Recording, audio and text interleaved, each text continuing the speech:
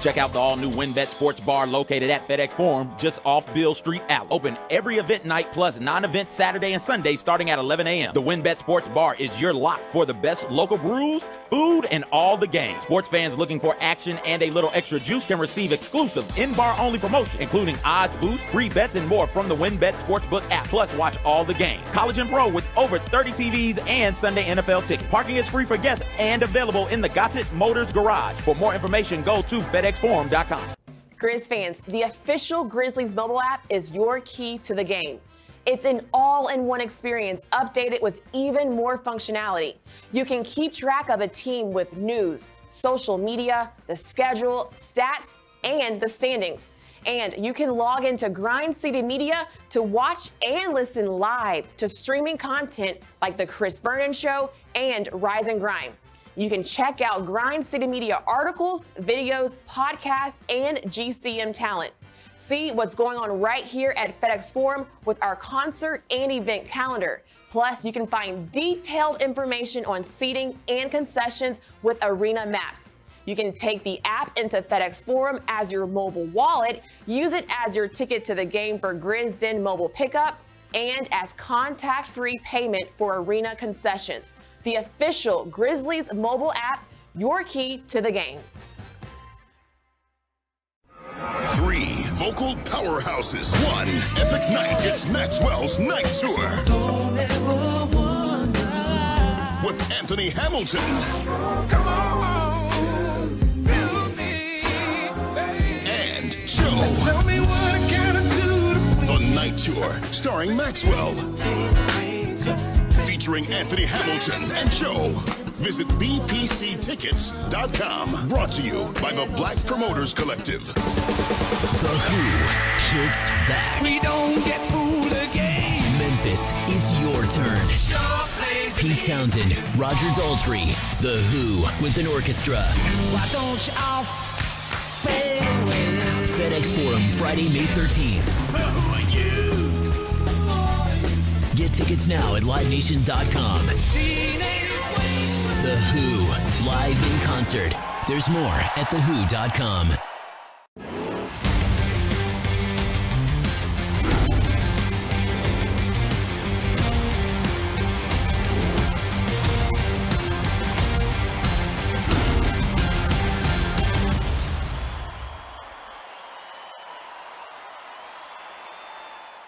My comp for Ja is Allen Iverson with pure point guard instincts. Yeah.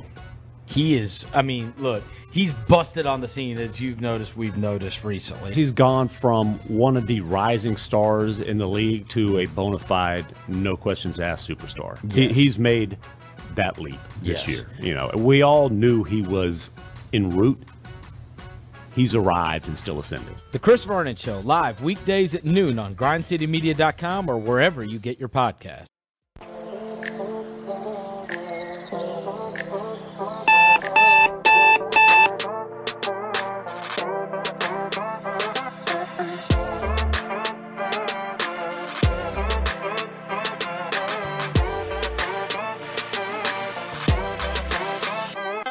Welcome to Rise and Grind with Jessica and Meghan, live on grindcitymedia.com. Now, here's your hosts, Jessica Benson and Meghan Triplett.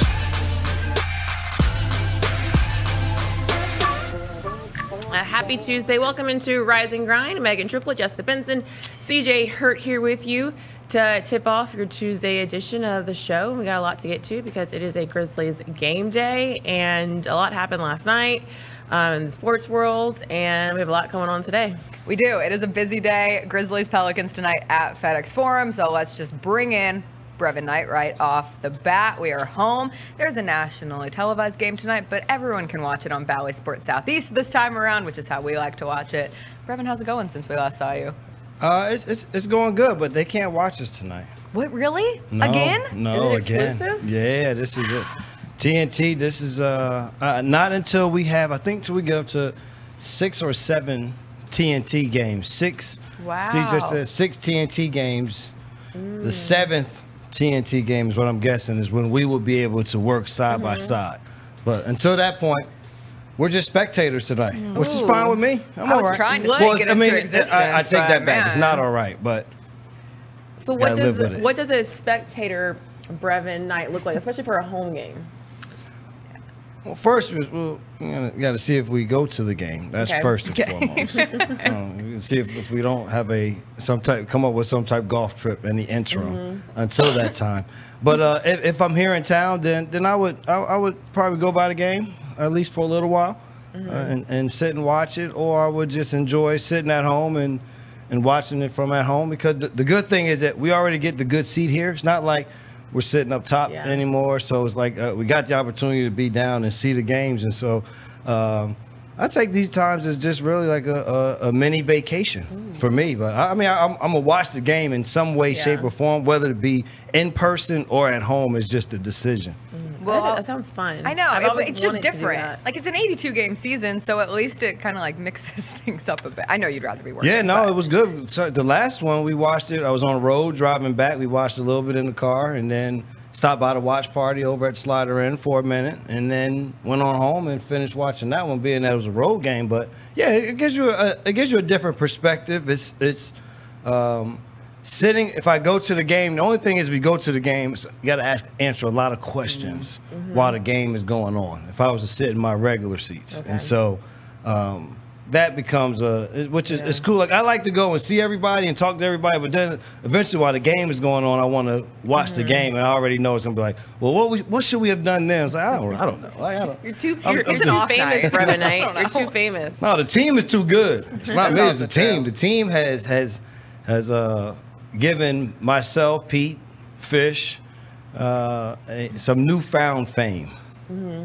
Well, we will see if this team can adjust, come back, learn some lessons from over the weekend. You saw them take care of business in a professional win over the worst team in the East, and then not have quite the same effect against the Rockets on Sunday night. It was a bummer of a game to watch, but it is certainly one where going down the stretch of games where you are facing some of these teams who might not be playoff caliber, it's another reminder you really can't overlook anyone. Well, yeah, we talked about this before going into the All-Star break, saying that when they came out, everybody was talking about the lack of strength of schedule that the Grizzlies have. But to me, it was like those are the more dangerous schedules in a lot of ways, especially end of the season, because in your mind, you see what they've done for the entirety of the year. But in their mind, they're still trying to make an impression. And if they have an opportunity to have the door be open just a little bit, then that's the opportunity they're going to try to take. And we saw in the Orlando game, the Grizzlies didn't give that opportunity. But then against the Houston Rockets, they did. And then with Houston, they have a number of guys like Orlando, like a lot of these young teams, there's talent there. They just haven't been able to put it together consistently to be able to win games. But Houston, they got on a roll, and the Grizzlies, you could tell they wanted to try to get it. But in this game, we always say, I learned at a young age, my dad always tell me, don't mess with the game. And you mess with the game, it'll mess with you. And I thought that a little bit of that crept in with this team, as to say, oh, we can turn it on. It's just it could not. The light couldn't turn on bright enough. You talk about turning it on, and Coach Jenkins was a man of few words after that loss against the Houston Rockets, and just kind of politely said that they kicked our butts. But a lot of it was a lot of the players were kind of like out of their rhythm, and defensively not the same urgency that we're used to seeing from this Grizzlies group. And not that it's been a consistent pattern, but when you look back to Orlando Magic, especially in that first quarter, it took a moment for the defense to kind of kick in and get those stops. What have you seen been the difference maker, especially in the last couple of games, about the defense? Well, I think even just since the All-Star break itself, we've seen this team not have the offensive struggles. They've still been able to find the offense. But in some ways, just like you said, the consistency on the defensive side has become a little bit inconsistent. And that's one thing that they can't let slip, especially the defense out to the three-point line, because they're going to run into situations offensively where the games become a little bit more half-court oriented, so the scoring is going to become more at a premium. And so you have to rely on, can you still get stops to then help your offense? And so they don't want to have the slippage.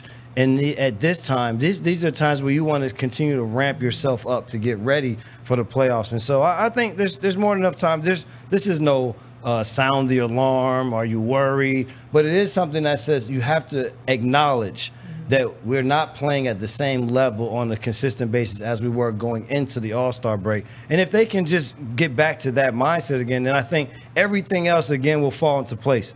The fast break opportunities, the highlight plays, the energy plays, all of that happens off of their defense. If you even going back to the Orlando game, things changed in the second quarter. Why were they able to have the big second quarter? It was because they only gave up 16 points. And so if you can continue to have that mindset, then I think this team will be all right. And they'll get it back. There's always that moment of, wow, are we really the second best team in the NBA? Like and again this morning. Exactly. Wake up again. It's right. like, oh, really, like you can feel yourself a little bit, but you don't want to lose sight of the objective, which is still to finish playing this regular season the best that you can. Yeah, it felt good to wake up. Grizzlies back in second in the West after the Warriors lost to the Nuggets last night. But you also have a team coming in tonight in the New Orleans Pelicans that, yes, is in that play-in tournament hunt, but playing much better than their record suggests. Another one. They had won 4 in a row. They go into Denver, have that crazy Herculean effort from Jokic that led to a Nuggets overtime win over the Pelicans. But C.J. McCollum has infused life into this team. What is it about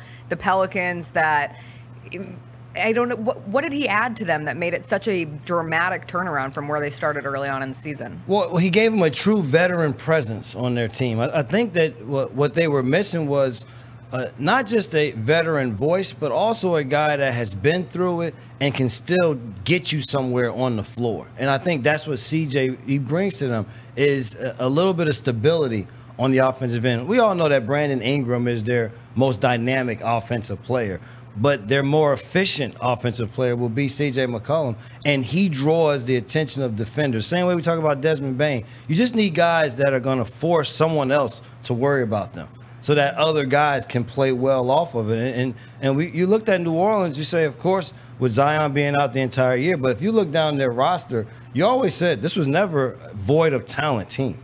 Willie Green's first year, he's trying to implement what he wants to get done, and now you're starting to see what they were putting in place from the beginning of the year starting to bear out, but they're also starting to be a lot healthier. And the addition of C.J. McCollum. And so I think the thing that makes them dangerous, has always made them dangerous with us, is the length at the wings. They still have that advantage at that position. They have the athleticism, and then they have a brute on the inside with Valanciunas to deal with Steven Adams. So it'll be another nice test. I thought that even though the Grizzlies were going to be playing a bunch of sub-500 teams, they weren't teams that are built to be sub-500 teams. You know, like they're teams that things have just gone awry, whether it be injury, whether it be COVID, whether it be the synergy between the guys. But if you looked at these teams, you didn't look. The New York Knicks, the New Orleans Pelicans, the Indiana Pacers, bunch of games that are coming up for this Grizzlies team of teams that, yes, they're below 500, but their standards and how they play are really above 500 mentality. You hope the Grizzlies can get back to that Grizzlies type of basketball that you mentioned today when it starts with the Pelicans. And when you look at the defensive lulls that the Grizzlies have had, a lot of your mind in the broadcast, you guys keep showing Dylan Brooks sitting on the bench. You had a moment where you were talking and you said it was 8 days. I don't know the exact amount of hours. I just wanted to know, because Dylan did say, were you in the meeting? If that is correct, when did the 8 days start counting? Because we do miss Dylan Brooks, and the idea of getting him back sooner rather than later. We knew that Jenkins said that this week was a time where he was going to be going back to 5-on-5 practices and getting some more playing time in. You see him out there on the court during pregame against the Rockets. So when did the time start, and what do you think that time frame looks like? Okay, so first off, the time thing, it's almost like the whole PD thing about the officials, and I say they on time, show up on time thing. Mm-hmm. This was just, I was sitting there and I'm like, I'm not saying anything. And then I don't like to not say anything. I want to be a part of everything in some way, shape, or form. And so at that moment, it's like, oh, I'm going to say something. But I'm going to say something outrageous so people don't believe that I really know. So I said the 8 days, and that's like, well, 22 hours. So it's like, oh, okay, he's just talking. But then it was like, oh, well, how'd you know it was 8? Dylan didn't help it at all by being like, oh, were you in the meeting? So that just made it be like, well, why did you think 8? I have no idea when Dylan is coming back. None at all. But if the 8 days and 22 hours stood true from that moment, then to me we will see him playing at Indiana. Is when we on the road trip. Is that would be, but that had nothing. Literally, and even when we did the math on that, I was like, I literally just came up. My birthday is on the 8th. I was like, 8 days. I was like, 22 hours. I'm number 22. Like, literally, that's how I came up with it. Wait, there was this. Say the 8th. Is today your birthday? No. November. In November. Phew. No. Okay, I was like, wait a second. Like, today's 8th. I was like, did he just like drop it? Just because y'all start singing or something. I thought I was at something. We all look at each other like today's March 8th. No. So that is even how I came up with those numbers. But him then coming and being at that moment, that wasn't. We didn't. There was nothing wasn't. We didn't have this in the show. Okay. This was just him walking over, and at the moment it just happened. And so I don't know when Dylan's coming back, but do we need Dylan? Yes. And I tell everybody, if we are serious about winning a playoff series, it cannot happen without Dylan Brooks. If it is 8 days exactly, we know that telepathic Canadian energy, you might have some Canadian inside of you somewhere at some point, because that would be insane if you just predicted it off the cuff like that. But I think all of us, yes. Real quick, Brevin, 5 numbers, 1 to 100, please. Right now. Yeah. What do you say? 5 numbers, 1 to 100, right now. Let's go. He's ready for his lottery ticket. We got to keep talking about Dylan. Give me 5 numbers. We go 75, 75, 8, 22, and then we'll throw in a 48, and then we'll go with 97. And give me one more for the Powerball number. Powerball is always going to be 25. Got you. Thank you. All right. Back Everyone's to Dylan. writing this down, CJ. You let everyone else. you Well, we all get a piece of the pie. Then. You seen that episode of Martin? They just split the check. Right, so you're getting that lottery ticket for the whole Rise and Grind crew, the whole Rise and Grind family. That's what it means. We all were here. Yeah. So you go get it. Okay, hold on. I wish the camera was on that face right there, because that was not the yes face at all. That was How many people in the Rise and Grind family? Are we just doing? It's the For four today. of us here and Robbie. Yes. 5. So just us. five. So we're not. So Lane No, not in the no, family. I'm just trying to get this people in the family. That's grind. See, that's that thing back there. Yeah. See, we said the rise and that grind sign. part. Right. Rise and Grind on a Tuesday edition. Yes. There we go. There we go. We said that sign. Come on, let's keep it. No, wet. but I think he is very vital, and I say that just because you're going to need his size, his strength, his abilities on the defensive side, but also offensively, a guy that doesn't mind taking a big shot, because he doesn't mind if he makes or misses it. That's the confidence that he has. And then you just need someone else that can create his own shot, because you get into the playoffs, you're going to need some creators on the offensive end. And Dylan is one of those guys that it may look awkward. It's not the norm, but he gets where he likes to go on the floor. Yeah, the confidence is there, and defensively it speaks for itself. But while he's been out, Jaren Jackson Jr. as the defensive anchor has been such a pivotal part of what this team does defensively. When you see a game like the one on Sunday against the Rockets where he gets into foul trouble, he only plays 13 minutes, which for a healthy Jaren, we don't see that often. Yes. And so the decision to keep him out the rest of the way. But how much did that show you, specifically in that matchup, just the necessity of Jaren Jackson Jr. to be in the game for this team at this point in the time? I think it showed that there is no player more important than Jaren on this team. And it's because of, and you say that, and it's not because of someone is better than the next person. Everybody wants to make it seem like, oh, so he's better than, no. It's the talent of what he brings to the floor. No one else on our team can do. There's no one with the versatility, with the size, the strength, the athleticism, the speed, the ball handling, the three-point shooting that Jaren can put on the floor. And so without having him on the floor, there's a void with our team, because it's another weapon that you can't use offensively. It's another person that on the defensive side, you can't have multiple defenses. He's not there to protect you at the rim. And so his worth to this team is very high. And in order for them to continue to stay really good, you need your really good players to be on the floor, but they also have to play to their abilities. And so there's no secret. We all know that he is very vital, and he needs to be on the floor. And they would like to get him back into that rhythm again of how he was playing before, whereas on the offensive end, mixing up what he does.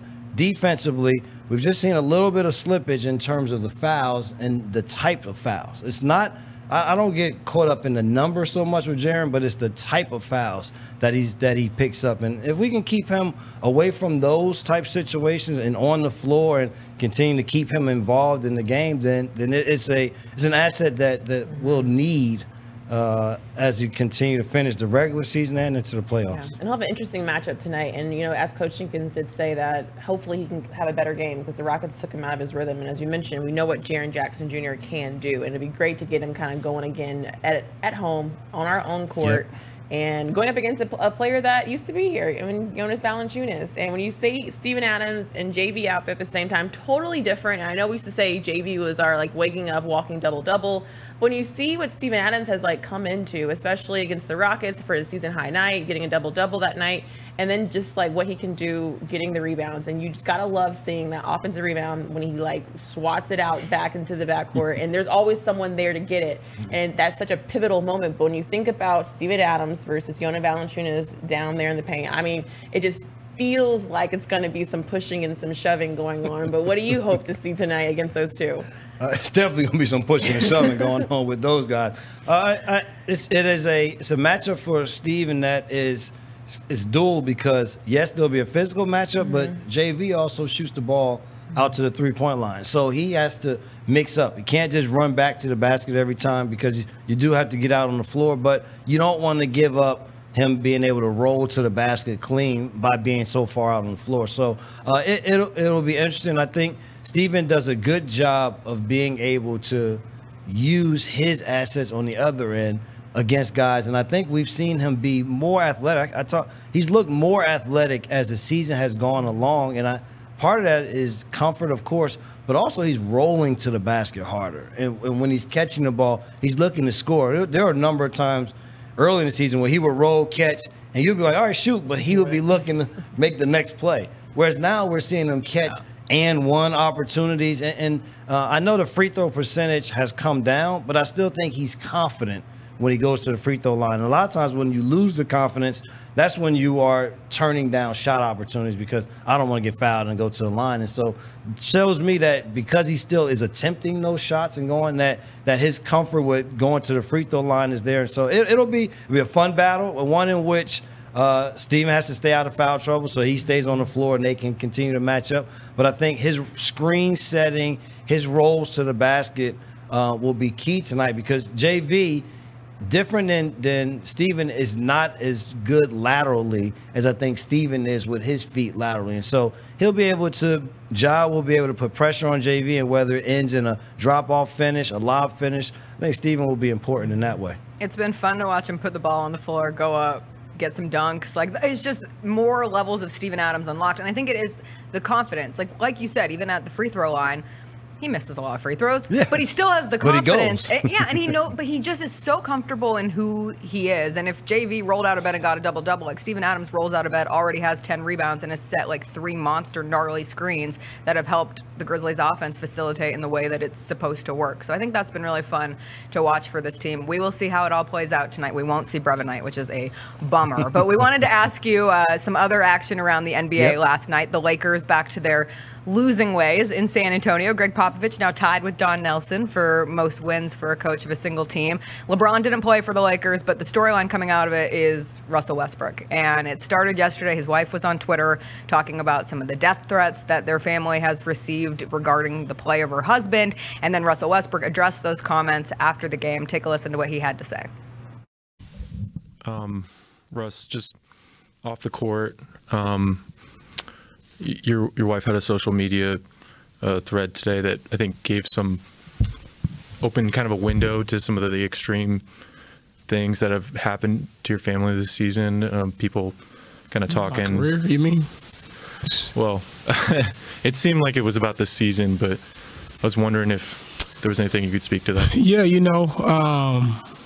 I think, for one, I 100% stand behind my wife and how she's feeling because it's not just about this year. Right now, she's reached a point, and my family has reached a point to where it's really weighing on them, and it's very unfortunate, just for me personally, because this is just a game. This is just a game. This is not end-all, be-all, and when it comes to basketball, I don't mind the criticism of missing and making shots, but the moment it becomes where my name is getting shamed, it becomes a issue. I've kind of let it go in the past, just because it never really bothered me. But it really kind of hit me the other day. Honestly, I was, me and my wife was at teacher parent conference for my son. And the teacher told me, she's like, Noah, he's so proud of his last name. He writes it everywhere. He writes it on everything. He tells everybody, he walks around and says, I'm Westbrook, that's his last name. And I kind of sat there in shock, and it hit me like, damn, like I can no longer allow people, for example, Westbrook to me is now shaming, like it's shaming my name. It's my legacy for my kids. It's a name that means more, not just to me, but to my wife, to my mom, my dad, the ones that kind of paved the way for me. And that's just one example. I mean, that kind of hit myself and my wife in a place where it's not great, man. And I think a lot of times, I let it slide, but it's now time to put a stop to that and put it on notice. Like, there's a difference, and we need to make sure that it's understood. And every time I do hear it now, I will make sure that I address it and make sure that I nip that in the butt.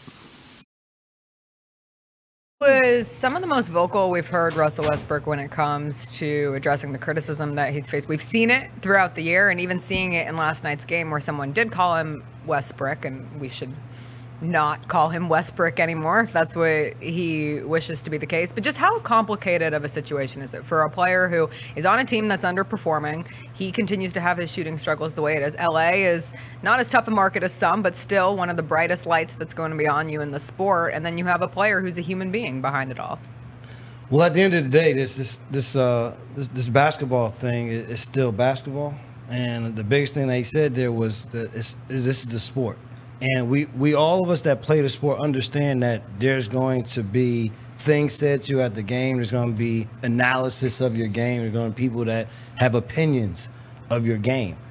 And none of us have a problem with it being about my game.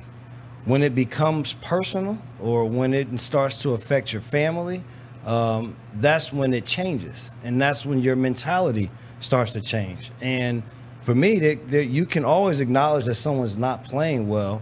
It doesn't have to go any further than that. And a lot of times I think fans feel as though you have the right to say whatever you want because you're a fan of a team. And I always say that.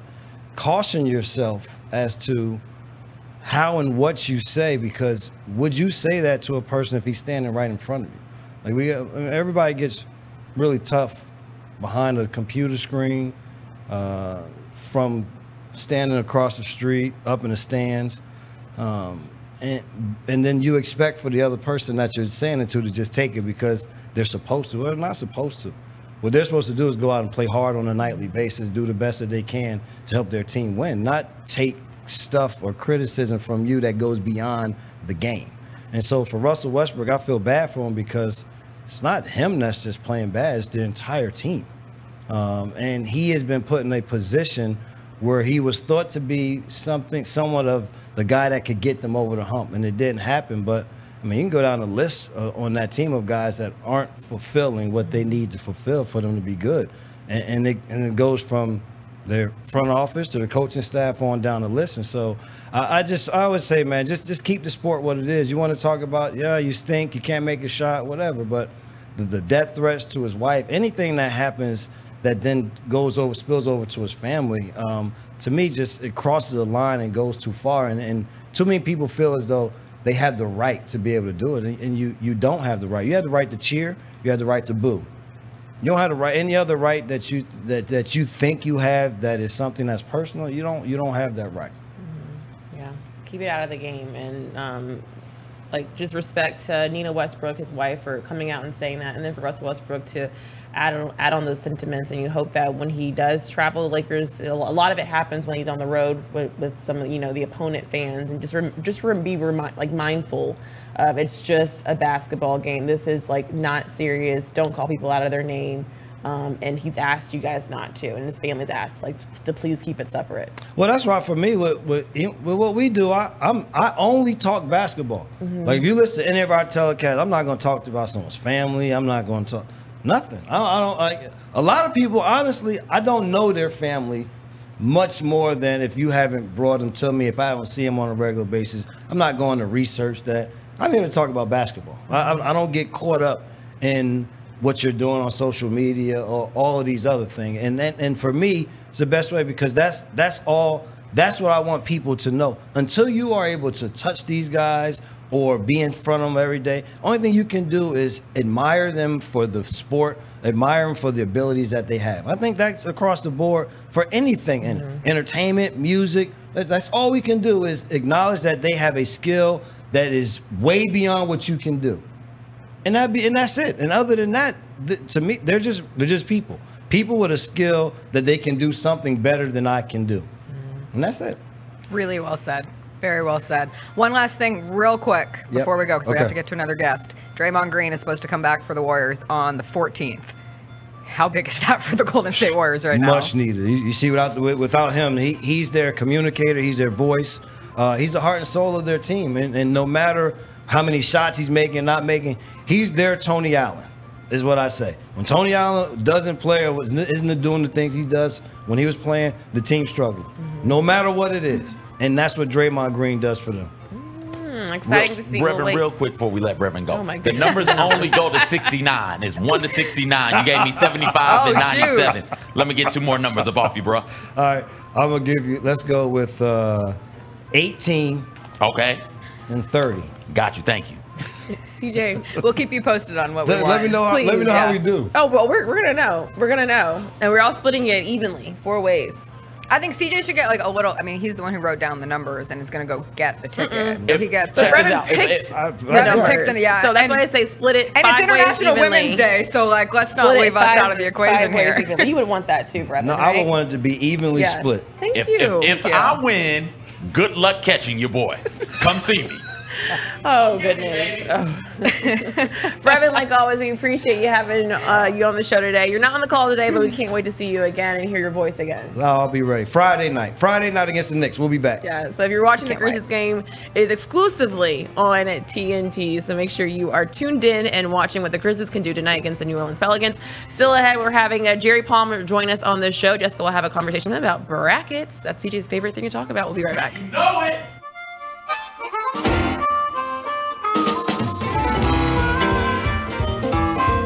Ready on take 1? Ready. Okay, this is a crucial moment of the audiobook, The Big Escape. Chapter 9. They had waited long enough when finally the clock struck midnight and... Wait, where are you going? Nope. When you need a taco, you need a taco. Try the Beefy Melt and Fiesta Veggie Burritos. Just $2 each, only at Taco Bell. And that's my time. I'm not the voiceover guy too, but guess I'll read the legal copy. At participating Taco Bell stores for limited time only. Price and participation vary. Tax extra. Taco Bell vegetarian items allow for dairy and egg consumption. Preparation methods could lead to cross-contact with me. Visit TacoBell.com for full details. Here are your 3 bacon on bacon quarter-pound double cheeseburgers. Enjoy your Sonic. Dang, son. This bacon is just hanging out of this burger, dog. That nice, tangy smoked sauce. The bacon on this burger is just asking me to eat it. You should oblige. Bring home the bacon with a Sonic Bacon on Bacon quarter-pound double cheeseburger. Stacked with 4 slices of crispy bacon and covered in tangy smoked sauce. Try one half price in the app for a limited time only at Sonic. Exclusions apply. See app for details. Mobile ordering available at select locations. The Grizzlies and Orion Federal Credit Union have partnered to help lucky fans score home loan help and Grizzly swag when you enter to win. Prizes include 2-floor seat tickets to a Grizzlies game, special autographed merch, Grizzly swag bags, and a special welcome committee greeting from Grizz and the Claw crew. Visit grizzlies.com/Orion Home Loan for official rules. No purchase necessary. Equal housing lender. Need some barbecue nachos, brisket, ribs, maybe a cheese and sausage plate? The Rendezvous is now open for curbside and carryout. They also deliver through a few of the popular delivery apps. While not much changes in that alley basement, you will see a few small differences and additions. They are open from 11 a.m. to 8 p.m. Tuesday through Saturday, and for the first time ever, they have desserts, key lime pie tarts, chocolate chess pie tarts, and so much more. Spend some time downtown and visit our friends at The Rendezvous, a family-owned restaurant in downtown Memphis Alley since 1948. Have you been told that you snore loudly, making choking noises, or gasp for air while sleeping? If so, you may have obstructive sleep apnea. 1 in 4 adults in the United States has obstructive sleep apnea. If left untreated, it can cause morning headaches, daytime sleepiness, high blood pressure, heart attack, stroke, or diabetes. Call Mid-South Pulmonary and Sleep Specialist PC, the official pulmonary and sleep practice of the Memphis Grizzlies, at 901-276-6507. Represent Every Day, presented by Delta Dental of Tennessee, is an incentive-based program focused on keeping youth K through 6th grade engaged in school in order to combat truancy. In partnership with Shelby County Schools and with the help of Delta Dental of Tennessee, the Grizzlies are focused on reducing chronic absenteeism among the most impacted schools in the Mid-South. Students in the program have the opportunity to win fun and unique prizes by going to school every day and being engaged in the classroom. For more information on the program, visit grizzlies.com/community/education today. LifeCare Ambulance is proud to be an official partner of the Memphis Grizzlies and FedEx Forum. At LifeCare, they wear their hearts with pride. Their passion is their people. They want you to love what you do and where you do it. Their employee-driven culture encourages a healthy work-life balance and supportive work environment. They invest in your success and well-being so that you can provide the best care for the patients that they serve. Join the incredible team of EMTs and paramedics in Memphis, Nashville, and across the nation today. Learn more at lifecareamb.com.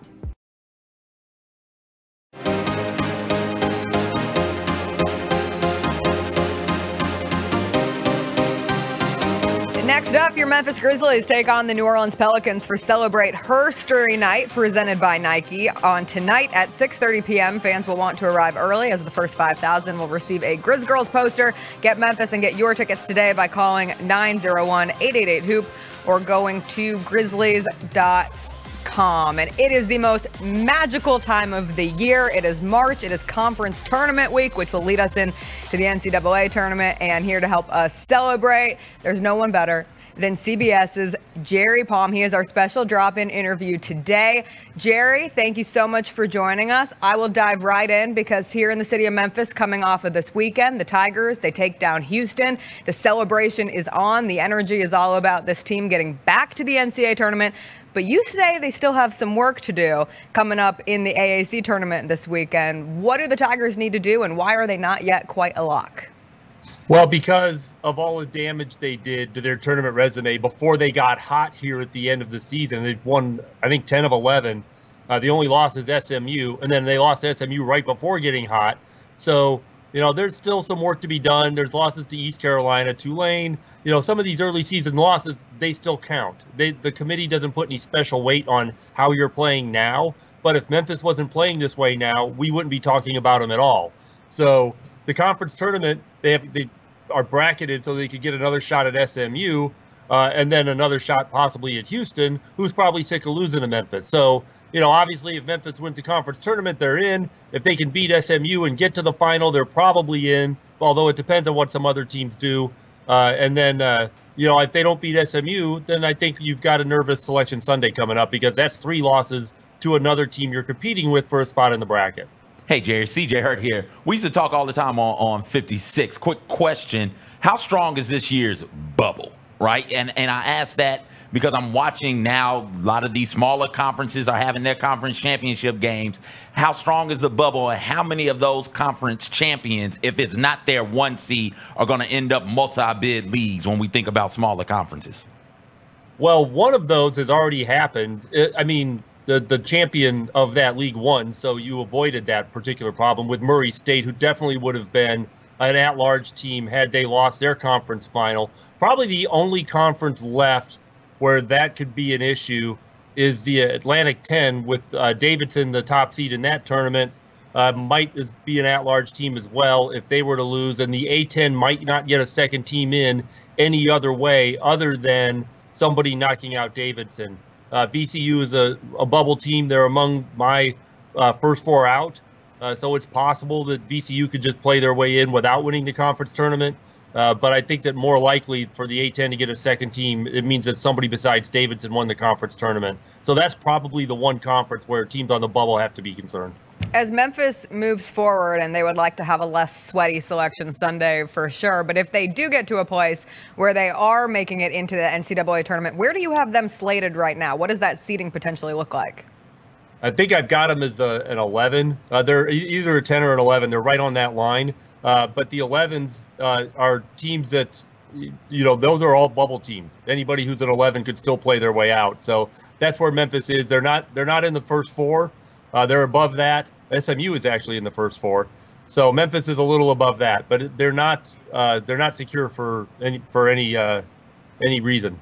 And when it comes to Houston, which here in Memphis, all we've seen is the Memphis Tigers beat Houston by double digits 2 times. They continue to be up there in the top 5 of the net rankings and everything that they've done as a top 25 team this season. But with the eyeball test, it just doesn't seem like Houston as a team goes with Houston as a analytics numerical type of team. What do you think their trajectory is for the tournament this year?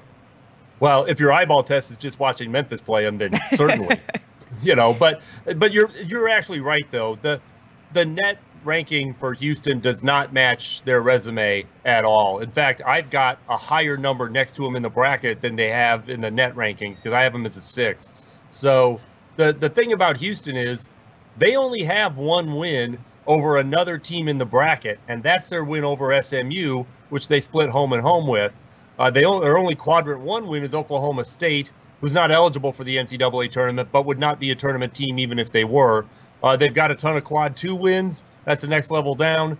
They don't have any bad losses or anything remotely considered a bad loss. Even the losses to Memphis, even though they were double digits, Memphis is a good team. So, Auburn, Michigan State, the SMU loss on the road, these are not really bad losses, which is why they're as high in the bracket as they are. But this is not a number 5 team in the country by any reasonable measure, unless you just don't care about anything except margin of victory. It is crowded at the top when it comes to the actual 5 best teams, and who you talk to might have a different opinion on what those 5 teams are. But you had Duke's loss to North Carolina over the weekend, which probably shifts them into that 2-seed line. Who are your 4 picks that will be the 4-1 seeds when we're looking at it on Selection Sunday? Ooh, good question, because that means I have to predict all the conference tournament winners. I think Gonzaga's a 1 win or lose tonight. The overall number 1 if they win. Auburn or Kentucky, if either of them wins the SEC championship, that team will be a 1 seed. Arizona is probably a 1 seed if they win the Pac-12. And then the Big 12 champion, if it's Baylor or Kansas, is also a 1 seed. But if Baylor and Kansas both lose, or Auburn and Kentucky both lose, or Arizona loses, then it opens the door maybe for someone else like Purdue, but not Duke. I don't really see much of a case for Duke because Duke's losses are really bad and their league is really bad. So they haven't had a chance to build their tournament resume in conference this year. So they beat Kentucky and they beat Gonzaga, and those are great wins. But they only have 4, I think, quad 1 wins, or maybe 5. And they've got more losses outside of quad 1 than the other 7 teams on the 1 and 2 line combined. So it's kind of hard to compete when you've got that many bad losses and the teams you're competing with don't have any. I got to ask, because we are in Tennessee. I know Memphis fans don't want to acknowledge the other team playing basketball in Tennessee. The Vols, I think that they are 3 seed on your line, if I'm not mistaken, in your latest bracket update. They win the SEC. Can they? How high up can they move on the seed line? Can they get up to a 1? Probably not, but I would think they'd be a 2. I just think there's too much competition ahead of them to be a 1. But the thing that's holding Tennessee back in terms of getting higher in the bracket now is the fact that all of their good wins have come at home. Their best win away from home so far this year is North Carolina, and that's a borderline team. I mean, they'll probably be in, but that's a bottom half of the bracket team. So, so they've got a lot of good wins, no bad losses at all. All their losses are in quad 1, so that's great. But their inability to beat the better teams away from home is what's holding them back. Obviously, if they win the SEC tournament, they're fixing that problem. But if they go out early, or to early relative, like lose to a good team early, and then they haven't really fixed that problem, and it's going to limit how high their seed can be. Is there a conference tournament that you're most looking forward to watching? I think the SEC. I think the SEC tournament is going to be a lot of fun. And I'm a Big Ten guy, so always the Big Ten. But the SEC tournament, to me, is going to be there's a lot on the line for these teams, and the top 6 are really good and not that far apart from each other.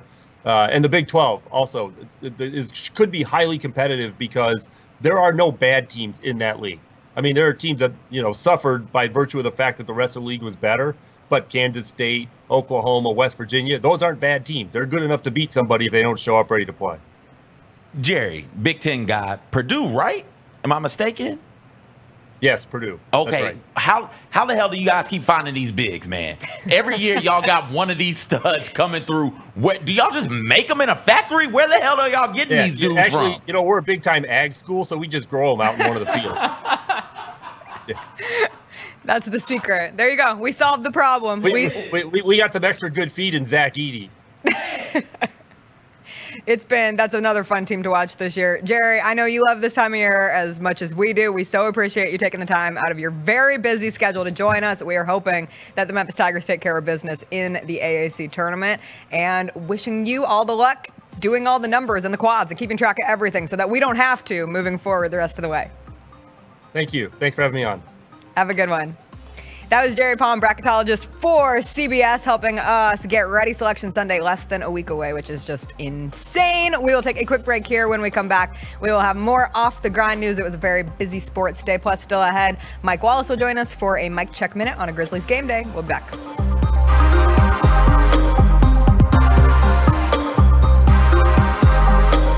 All six live on one stage. New edition, the Culture Tour. The biggest concert of the decade. The Culture Tour with Charlie Wilson. And special guests, Jodeci. The Culture Tour, coming to a city near you. Visit bpctickets.com for more info. Brought to you by the Black Promoters Collective. Kanye versus Drake. Roser, I talked about it on Rise and Grind. I'm going to let you have this moment right now. Drake is lame. He just is. Kanye West makes music that will live on forever. Drake does not. Join me, Megan Triplett, and John Roser every Monday as we discuss our favorite 3 topics and give you our stances from stories from the weekend that was. It's 3 Point Stance weekly on grindcitymedia.com and on YouTube. HBCU Huddle with me, CJ Hurt, and Mike Wallace has all of your HBCU football, sports, and culture needs covered. We discuss the hottest stories weekly across the black college sports landscape, including the SWAC, MEAC, Tennessee State, Lane, Lamorne Owen, and all the black colleges in between. New episodes drop every Thursday, and you can stay connected with the latest stories and discussions about your favorite HBCU by going to grindcitymedia.com, selecting the podcast folder, and clicking on the HBCU Huddle tab. HBCU Huddle is a spot for all your black college sports and culture needs. Once a week, get your basketball fix with Talkin' Grizz, featuring me, Kelsey Wright Johnson, and media from around the NBA as we discuss draft topics, prospects, and more. Connect with Grind City Media on all their social channels, subscribe to Grind City Media YouTube, and follow Grind City Media on Twitter and Instagram to stay up to date with all things Grizzlies. We got picks coming up here momentarily for this weekend's action in the National Football League. Yep. We got one other game to talk about. It's the Rams and the Bucks. Tommy Brady. How long ago was it that the Bengals won a game in the playoffs? 31 years. 91. Yeah. 31 years ago? 91. Tom Brady was 27 years old when that happened. Get your sports betting picks and trends with Lang Whitaker and Rob Fisher, the Odds Couple. Fridays on grindcitymedia.com and YouTube.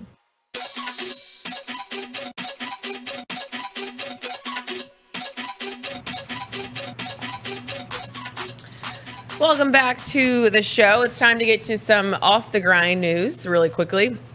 And let's start in the NFL, because that was the biggest thing that happened yesterday. Just on a random Monday, as you're just sitting at home, you get that breaking news ESPN alert that Calvin Ridley has been suspended for the entire season for betting on games. And this adds on to what has already been like a confusing year for Calvin Ridley. And, you know, the idea that Calvin Ridley was going to be the guy with the Atlanta Falcons, and kind of going off of how he ended the season last year with taking some time away from the game due to some mental health things that he was going through. And then you hear that the NFL was investigating him, and during that time that he had taken a step away from the game of football, he had betted on some games. Calvin Ridley did reveal that it was only $1,500, but for a parlay of games. But some of those game bets were on the Atlanta Falcons, and he's been suspended for the entire season. So 2022, it's we won't see Calvin Ridley on the field.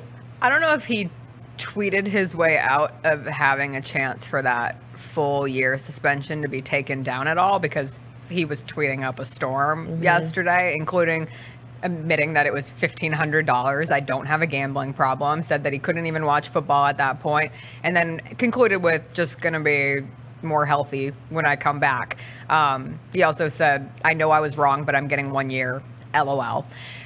It's so hard because the NFL has a partnership with sports betting, with many. As we've seen that overtake sports in general. I was just having a conversation with my mom about this the other day, and it's so wild to have gone from a period where like sports betting was not legal, and now it's such a like integrated part of the game experience. Even in all of our broadcasts, we see it all the time. We can't bet on NBA games as a part of our job, but the sports gambling space is just huge, and so to have players not be able to participate, especially a player who's not playing, and they did say that there was no like insider trading information going on between them. I think this is just going to be like a really dicey road as we continue forward, but for now, Calvin Ridley is like their guy to say, look, see, we don't condone this. Don't do this. You all spend all your money and make us more money, but players, no. Yeah, part of you is like, you know, for Calvin Ridley, Calvin knew what he was doing. He should have known what he was doing because like that's a rule. That's been a rule. Every single player knows that. Every single coach knows that. No matter what league you work in, you know that if you're a part of that league,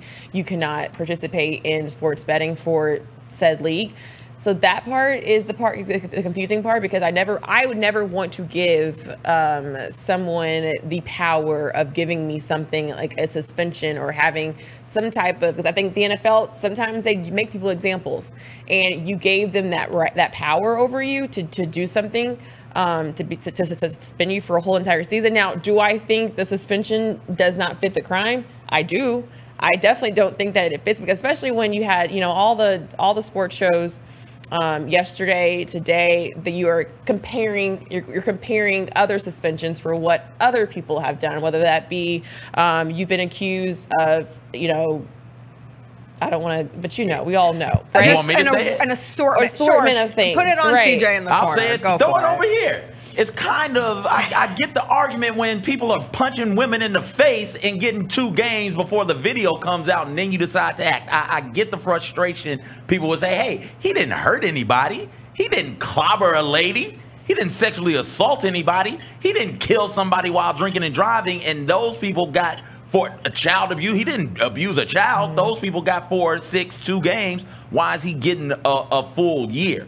But like the integrity of the sport is the most important thing about the sport. The second you lose that, people lose interest. They think your product is staged. I would also like to ask, so cool, we got Calvin Ridley. Are we gonna do anything about Stephen Ross? Right? This dude is trying to pay you cheaply, I might add, but pay coaches to lose games. That's not good for gambling also. That calls into question the integrity of the sport. Is anything going to happen to the owner of an NFL franchise who actually has an ability to impact what happens on the football field, unlike Calvin Ridley, who with no insider information and wasn't even playing. He was away from the team for months or weeks at least. Like, y'all got him a year. What's going to happen to Ross? Probably nothing, and that's what's frustrating about the NFL. And I think Sarah Spain said it best on her show yesterday. She was like, whenever you affect the bottom line of a league, that you can't be surprised at that. You can't be surprised that the NFL is doing this, because if you look at the history of the NFL, whenever it seems like it's affecting the bottom line of the league or affecting the actual sport, the NFL goes a little bit harder. If what you're doing off the field, as horrible as it may be, as long as it's not affecting my game, I will take a lesser suspension on you, because at the end of the day, what do owners, and it seems as if what the NFL organization cares about more is the actual game. And that is what they believe, that Calvin Ridley is affecting the actual game, because as CJ did mention, it's, you know, the integrity of the sport, because you cannot be a player betting on games because we know of what it could mean. However, if you look at the evidence, he wasn't playing. It'd be totally different if he was a member and actually out there on the field for the Falcons at the time. But I do think the NFL was probably a little upset. You put a spotlight on yourself, because at the time we were so confused on what was going on with Calvin Ridley in his life. You know, when they were supposed to go to London, Calvin Ridley said he didn't want to travel. He needed to take care of some personal reasons. And we were like, okay, do that. Do what's best for you. But then it was in November, I need to take a step away from the game of football. And if it's mental health, and we're like, get you some help, but then there's no at the time, the reports were saying that Calvin Ridley, there was no other evidence of showing that, and people were trying to be there for Calvin Ridley, and you're trying to figure out what is he going through. And I do think at that time, what the NFL does is you're affecting the game. You're affecting the game because you're supposed to be. They had already traded Julio Jones. You were supposed to be the guy for this Falcons organization and supposed to be the main weapon. And when you took a step away from the game, NFL, let's look into Calvin Ridley, because that's when they started investigating what Calvin Ridley was doing, and that's how it all came up. During that time that you were away, you're making bets, and it's like you're adding more attention to yourself. Yeah. Calvin really had to have known. You got to have the right people around you where you definitely knew what you were doing. And I don't think it fits the crime of what he did for a whole entire season. I'm also like, okay, why would you put that much attention to yourself, and why would you do it?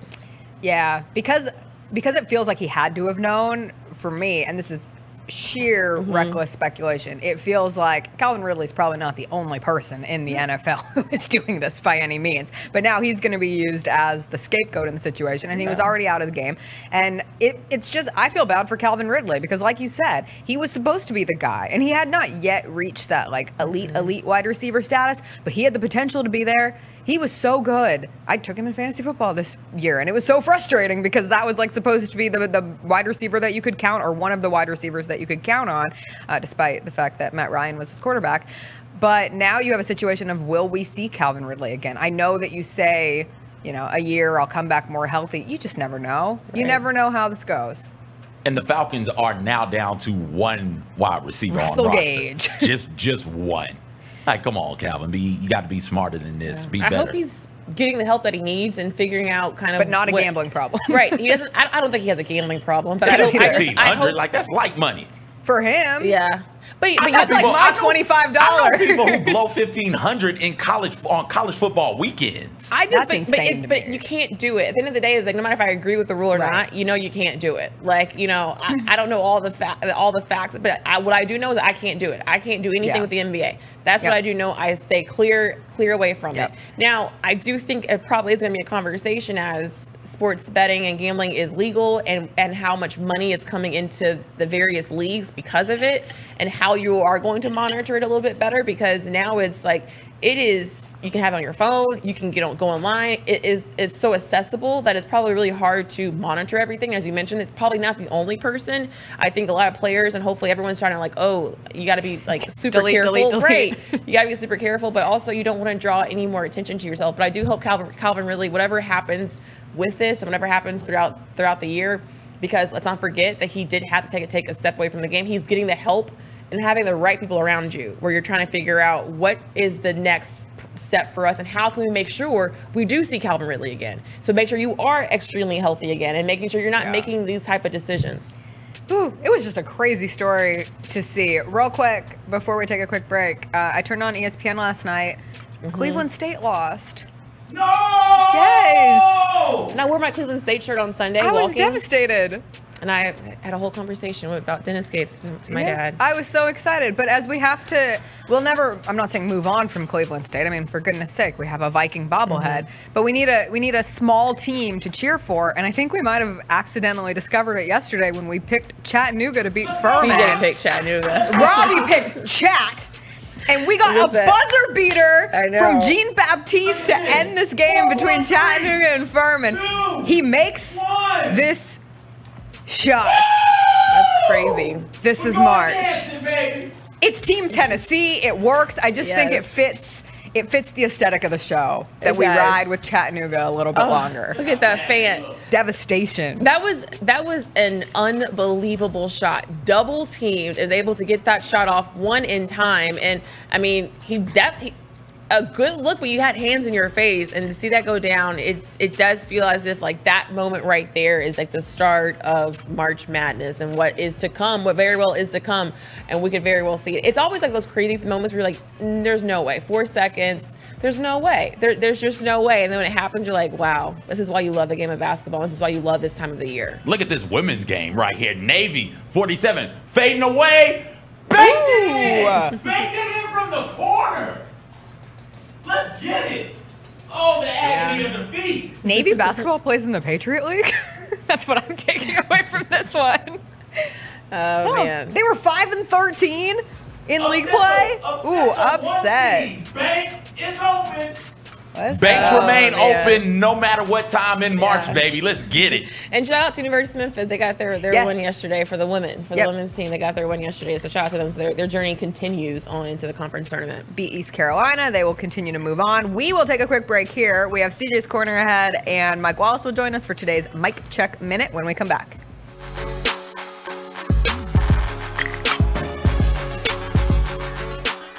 Don't miss a minute of Grizzlies basketball down the stretch with Bally Sports Southeast. Watch on UVerse, channel 1727, DirecTV, channel 649-2, and Xfinity, channel 1251. Or stream it live on the Bally Sports app. And for real-time Grizzlies news and updates, follow @Grizz on Bally on Twitter. Bally Sports Southeast, home of your Memphis Grizzlies. Hungry as a bear? Grizzlies fans can score big by ordering their favorite combos. If you pick up the 3 Doritos Locos Taco Combo from your local Taco Bell through March 6th, you'll score a key tag good for a free Chalupa Supreme on future visits. What's better than a Grizzlies win? Free chalupas at Taco Bell. Stop by today to get yours. Key tag available at participating Memphis area Taco Bell locations while supplies last. Free item valid per disclaimer on back of key tag. Here are your 3 bacon on bacon quarter-pound double cheeseburgers. Enjoy your Sonic. Dang, son. This bacon is just hanging out of this burger, dog. That nice, tangy smoked sauce. The bacon on this burger is just asking me to eat it. You should oblige. Bring home the bacon with a Sonic Bacon on Bacon quarter-pound double cheeseburger, stacked with 4 slices of crispy bacon and covered in tangy smoked sauce. Try one half price in the app for a limited time only at Sonic. Exclusions apply. See app for details. Mobile ordering available at select locations.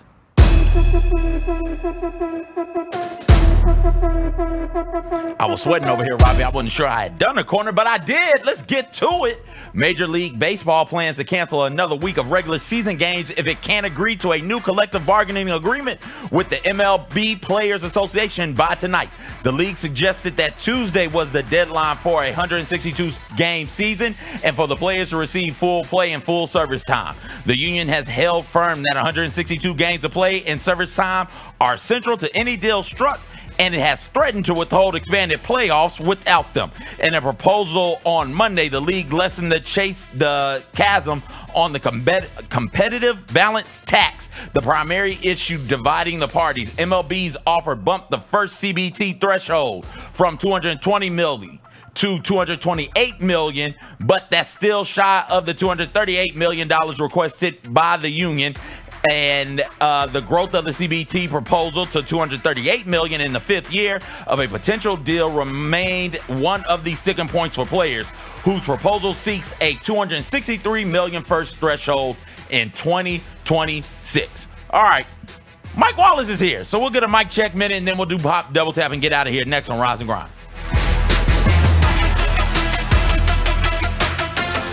Hey, low carbers, looking for a low carb, all natural, gluten free, healthy snack for on the go? Pork King Good pork rinds are gluten free chicharrone snacks that are all natural, paleo friendly, with clean labels and no artificial ingredients, flavors, or colors. Pork King Good pork rinds are incredibly light, fluffy, and healthy, and make the best keto snacks for game day. Visit your Superlow Foods store today and try all 8 of our flavors. Superlow Foods is a proud partner of the Memphis Grizzlies.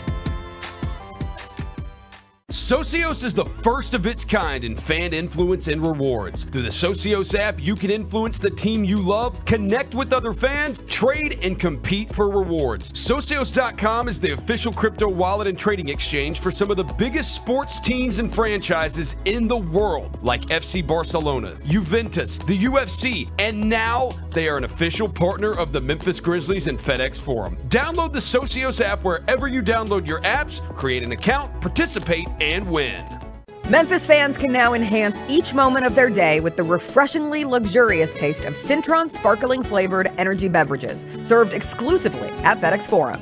Cintron World is a lifestyle beverage brand inspiring everyone to create their lives with intention, energy, and style. As the official partner of the Grizzlies, Cintron is offering a 10% discount on your next online order when you use promo code Grizzlies10 at CintronWorld.com. And follow the lifestyle on social at Cintron World. Drink it, live it.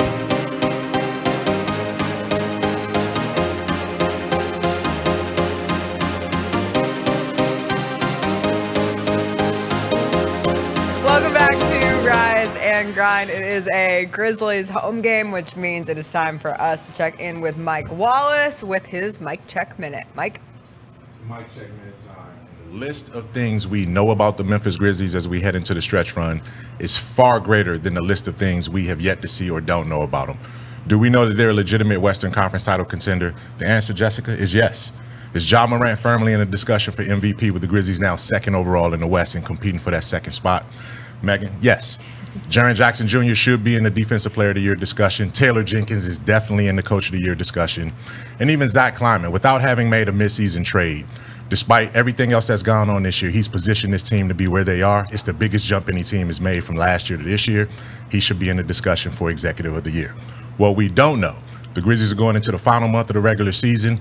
Will the experience factor kick in? Will Dillon Brooks come in and be that perimeter primary defender that this team needs, especially against teams like tonight? Yes, it's the New Orleans Pelicans, but a guy like Brandon Ingram is giving the Grizzlies problems time in and time out. We saw it with Jason Tatum. We've seen it throughout the season. So Dillon Brooks is on the runway to come back. That's one of the only questions that's left ahead of this team right now going into the stretch run. We'll see how it works out, but that's your Mike Check Minute. Beautiful Mike Check Minute for a Grizzlies game day tonight. Grizzlies taking on the New Orleans Pelicans. And Mike, as you went, up and down of what these guys have done, yes. The checklist, it's the great. Mike Check checklist. It's long too, which is a good feeling to have a long Mike checklist like that. But it starts tonight, as you definitely did mention, is New Orleans Pelicans. When you look up and down at the various stats and what the Pelicans do bring and when you look at the matchup, what stands out to you the most that's going to be key? They have a closer. And like I said, when you look at Brandon Ingram and when you look at what he's traditionally been able to do against the Grizzlies, a 6'8", 6'9", long guy that can handle the ball out on the top, look over the defense, create a mismatch to get into the lane, plus he has the stroke to knock it down. He's a perfect clone of Jason Tatum. And we saw that last week, what Tatum did in the closing stretches against the Memphis Grizzlies. And we saw a little bit of that with, Porter and Jalen Green. Not Jalen Green. Is it Jalen Green? Which one is with the Houston? Jalen Green. I get my Jalen's confused, right? Brown, Green, whatever. But those are the kind of players that have given the Grizzlies problems, especially when, Jaren Jackson isn't there as a backline defender. He has to stay out of foul trouble. Steven Adams needs to dominate the boards and offset Jonas Valanciunas the way they did in the last game. And then we'll see where it goes. This is on paper, you would think the Grizzlies can make this matchup win, and get a win out of this one. But we just know New Orleans. It's something about New Orleans that gets under the Grizzlies' skin. And we'll see if the Grizzlies can get back on track after, what happened the other night in Houston. Something about New Orleans and something about nationally televised games, too. That last one against the Celtics on TNT took a bit of a tumble after all the momentum leading into it was the conversation surrounding the Grizzlies coming off Ja's 52-point night. Right. What do you make of that with the Grizzlies? Is it an overabundance of hype that then just kind of falls short, or is it just coincidental that it's been the case where they've kind of fallen flat on national television? I think the Houston blunder was just that. I think it was a hiccup. I mean, it was the second night of a back-to-back. The Grizzlies were at home and then had to travel. Not a long flight at all, but you're still dealing with the second youngest team in the league. They still have some areas where they need to grow. And, taking some teams for granted, that happens. You think, okay, all of a sudden we're second in the West or fighting for second in the West. We should just roll into this city and just beat this team.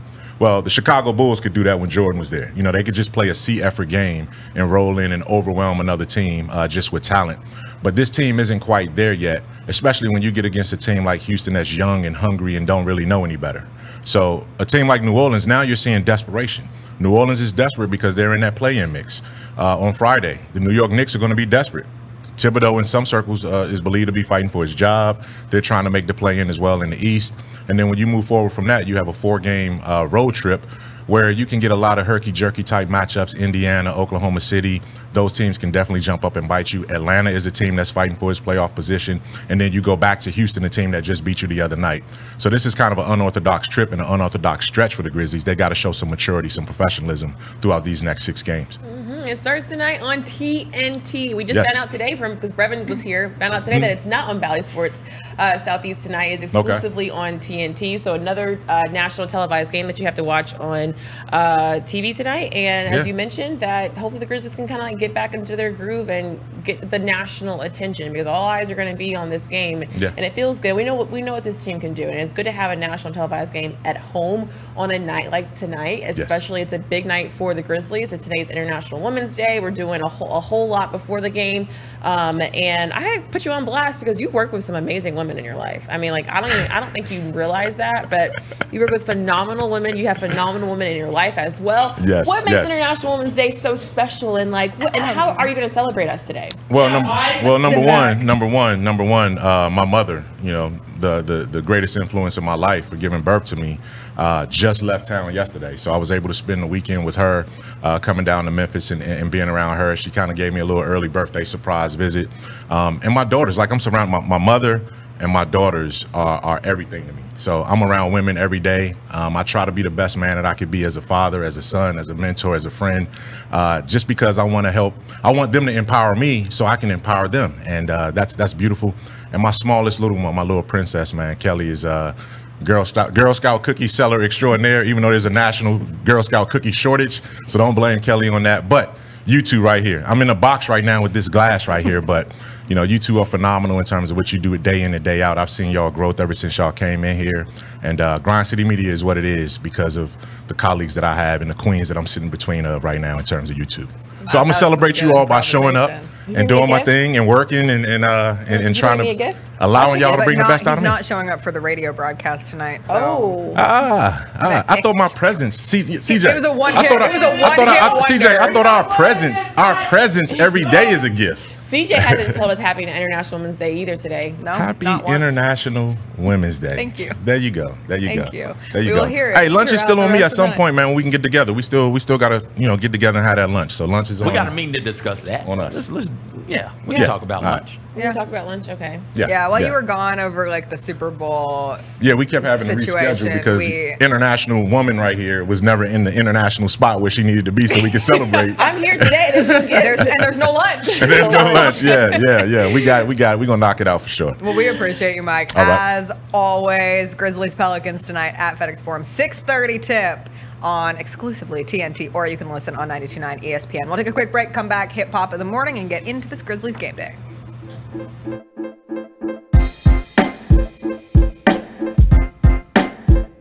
Grizz fans, the official Grizzlies mobile app is your key to the game. It's an all-in-one experience updated with even more functionality. You can keep track of a team with news, social media, the schedule, stats, and the standings. And you can log into Grind City Media to watch and listen live to streaming content like The Chris Vernon Show and Rise and Grind. You can check out Grind City Media articles, videos, podcasts, and GCM talent. See what's going on right here at FedEx Forum with our concert and event calendar. Plus, you can find detailed information on seating and concessions with arena maps. You can take the app into FedEx Forum as your mobile wallet, use it as your ticket to the game for Grizz Den mobile pickup, and as contact-free payment for arena concessions. The official Grizzlies mobile app, your key to the game.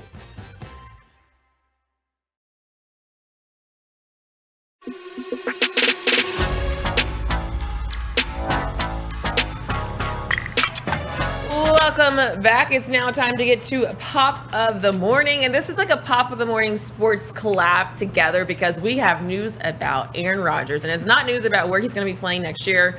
That's supposed to be happening hopefully within the week that we get that decision. But well, for all we do know, who he was with over the weekend, he was seen with Shailene Woodley at his teammate. Yeah. I can't, you say former teammate or teammate? Because, I mean, David does play for current teammate. I guess he's still on the Green Bay Packers. Okay. At his wedding. If you look in the background, you see Aaron Rodgers. He has the slick back hair, and there is Shailene Woodley, had her hair in her voluminous curls. He also officiated the wedding as well. So, you know, she was like a wedding date. It wasn't just like, just come with me. It's like, I'm officiating the wedding. Come be with me. And this is a sighting like no other. So when you figure out if they're together, if they're not together, we know they're not engaged anymore. But we said when that Instagram post came out, it felt as if they were still trying to work through some things and figure some things out. So when you sent this yesterday, at first, I was like, why is Meghan sending a video of the Iron Lotus? Like, what is this random Blades of Glory reference going on? Because I didn't see the article above it, and I spent the longest time watching that video and trying to decipher who the Instagram name came from. And I was like, I don't even recognize that name. Like, what is then I understood. And then you so nicely I had it circled circled. Shailene Woodley in the background. This is interesting. I think they're friends. I don't know. I am, friends or like friends, and we're still trying to figure out where we're gonna go. I have theories, but I think mostly it's just a friendly situation right now.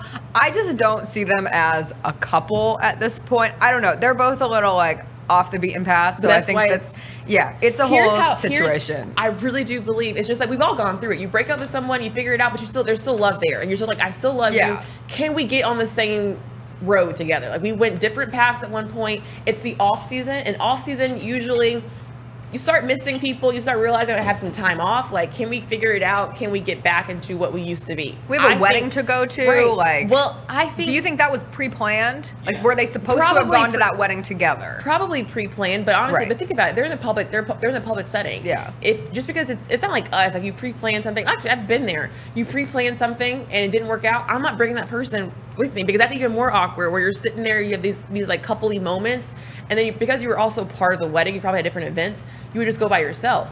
And I do think that this was a couple-ish thing because Miles Teller and his wife were there. And we already know that Miles Teller and they all went to Hawaii. They've gone on like hiking trips together. They're great friends. So it seems as if they really combined friend groups. So it wasn't just like, Shailene Woodley is in the group.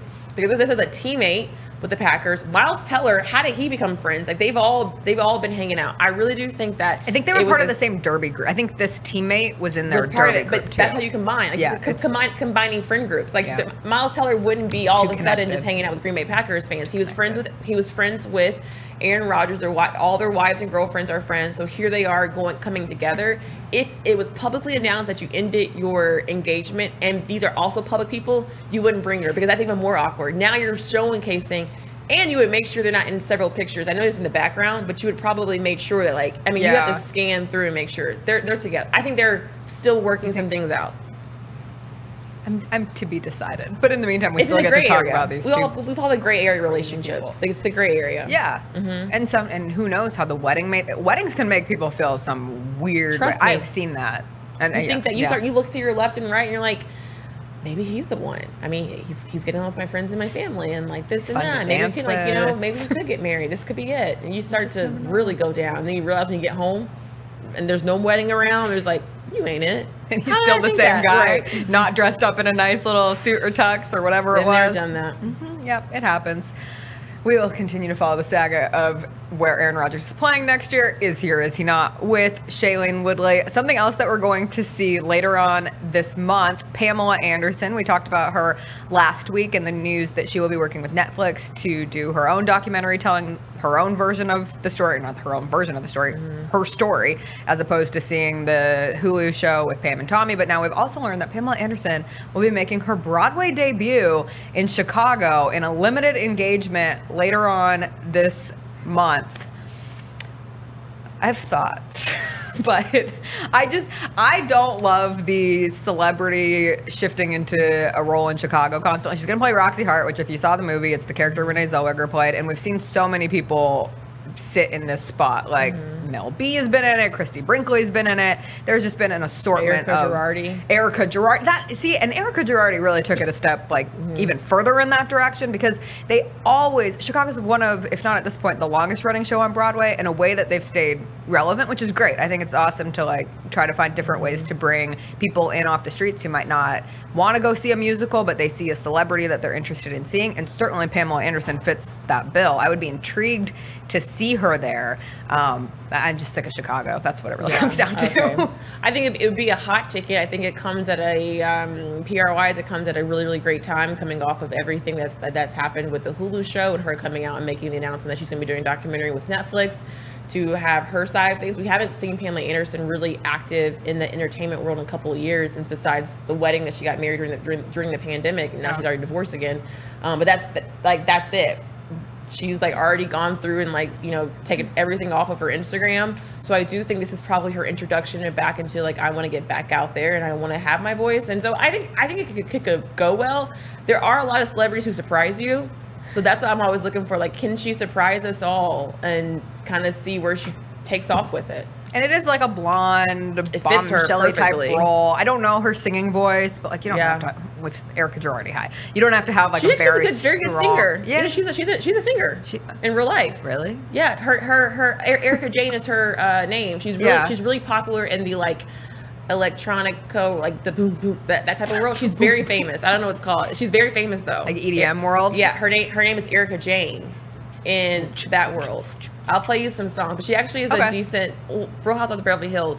When she was gearing up for that part, she did a lot of vocal lessons that they did show, but she's known for her singing, more of her singing entertainment world, because she does those extravagant dance moves, like, you know, bodysuits, half naked. She is all the way there. You know, I am just now thinking, I'm having a change in thought in this moment, because on the Pam and Tommy show, the not reality show, but the Lily James version on Hulu, there is a scene where they talk about Pamela Anderson's like love for musicals growing up, and that was one of her favorite things to watch, and her favorite was The King and I, and they do this whole like song and dance number where she's singing along to one of the songs from The King and I. So maybe this has been like an always childhood dream, and anytime someone can fulfill a childhood dream, especially when it comes to like, I don't know, setting goals for yourself, and at this part in your life maybe you thought it was never going to happen, and now you have the chance to do it.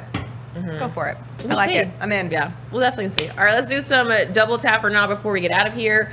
And it's a Kim Kardashian video, because we talked about it yesterday, her outfit at Paris Fashion Week at the Balenciaga show, the caution tape. This video went viral yesterday because posting of how she was able to walk, or I guess not really walk. This is her walking to the show, and I cannot. I don't know why. We all were worried about how did she use the restroom, but I didn't really think about what was the walk. And I don't know why someone would post this. If you're part of my PR staff, please do not get this out here, because she looks like, what? Show it again, Robbie. I can't. I watch this over and over again, and the tweets are hilarious under it. She looks like a geriatric mummy, right? That just woke up. She's walking so gingerly, so slow. There's no movement above her knee. Like that, she is scooting here. This is hilarious. I need a video of how they took this off, because I know she had the bodysuit under it, but when you see her walk, it's kind of like, and because it's taped up to her shoes, like I'm guessing you had to take scissors and just say like scrap the bodysuit and just say, but then you're so close to your skin that I would just be so nervous. She took a deep breath. What do you mean? That thing is about to rip, and she did this motion, and it just rips off. I think it's too tight to, I honestly think it's like too tight to rip. But I know everyone always makes this comment on an outfit like that, but what if you have to go to the bathroom? I don't think she used What if it comes quickly? Sometimes you just don't know. I think, here's why I know. I think Kim has trained for this. Like I'm for real. Kim has trained for this. She's a pro at this. She's talked about it before. When she wore the wet look at the Met Gala, on the show, she was like, what if I have to use the restroom? She was like, the whole entire time I had to use the restroom, and I was just strong. I was just very strong. And then on her Skims, we've all been strong, but there comes a time when she made Skims. The reason why she made Skims, a lot of it was because when she made the various different like sizes of the legs and the snaps, she said she's the one that put the snaps in the hole at the bottom of her, you know, of her Skims line, because she always said, and when you have to use the restroom, sometimes you can't get things off. You have that hole there. So she has trained for this moment. I think her body is just probably very strong, and she's been mentally strong. She's able to do it. Anything on International Women's Day. Yes. She's mentally strong enough to wear that outfit. Yes. I could watch that video of her walking like that. We haven't all been there, but we've all been in an outfit where you just can't walk, whether it be the shoes or the dress or the skirt or a pair of pants or whatever, where you just don't walk the way that you normally walk, and it just was like a little too aggressive. That takes it to the next level. Yeah, that is definitely going. That's been passed around so many times. It already has like over I think it was yesterday was over 10 million views on the video. So I appreciate the humility of it though, because like she's not a. She didn't post it, though. I know she didn't want it, but when you put that on, you have to know, like, that's. I don't think she knew she was gonna walk like that, though. I think you could tell with her face, like, you could tell with the sunglasses, like, smile through it, but it's like, this is gonna be a video that's definitely gonna, people are gonna make fun of me over. That's insane. Whew. All right, let's hustle up and get into this Grizzlies game day, what we're watching tonight. Grizzlies Pelicans, 6:30 on TNT. I'm sure there is some other conference championship action throughout the evening, like Jacksonville Bellarmine. I never said that school's name in my life, but I'm watching. I don't know how you say it. When they win, we'll find out because they are favored. Jacksonville is the 1 seed, though. But it's all about who wins in the Jacksonville Bellarmine. I believe it's Bellarmine. I don't know. It's Bellarmine. Okay, cool. Where is Bellarmine? Do we know? Louisville. Louisville. Oh, Robbie's talking to me. Oh, that's what it is. So even if Bellarmine wins, they can't go to the tournament because they're transitioning to D1. So I guess Jacksonville is in. We gotta get a mic. At the very least, like a God voice mic where it just comes on into the studio and people can hear what he has to say. Working on it. That's going to be on our list of things to do on this International Women's Day. We're going to put some the day suggestions out there and see what happens. That Warriors-Clippers game is interesting, too, because we'll see how things fall at the end of the night. Grizzlies currently in second in the West. Happy International Women's Day to all the women out there, and we appreciate everyone who watches us every morning on Rise and Grind. We'll be back tomorrow. Have a great rest of your day. This has been Rise and Grind with Jessica and Meghan. Tune in live daily at 8 a.m. or on demand by heading to grindcitymedia.com or Grind City Media on YouTube.